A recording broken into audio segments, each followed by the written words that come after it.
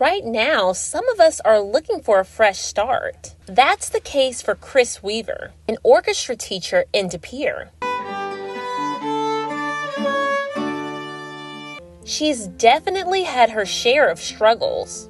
My great-grandpa, my grandpa, my mom, and my brother and I both have PKD. That's polycystic kidney disease. Basically, you get a bunch of cysts on your kidneys and they don't function correctly. After finding a match, she was able to get a kidney transplant in 2012. So I had a colleague from my school who donated a kidney to me, and her name is Lynn. After a transplant, you realize how much better you feel. That experience, I always wanted to do something to give back as a thank you to Lynn. Now she's turning a new leaf and starting life afresh. And then during quarantine this year, I was kind of looking for things to do.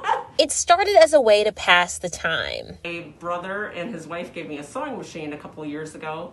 Now, Weaver makes everything from handmade purses and totes to plush animals. I just started making a bunch of things and people started asking, can you make me this? Weaver donates 10% of each sale to polycystic kidney disease research.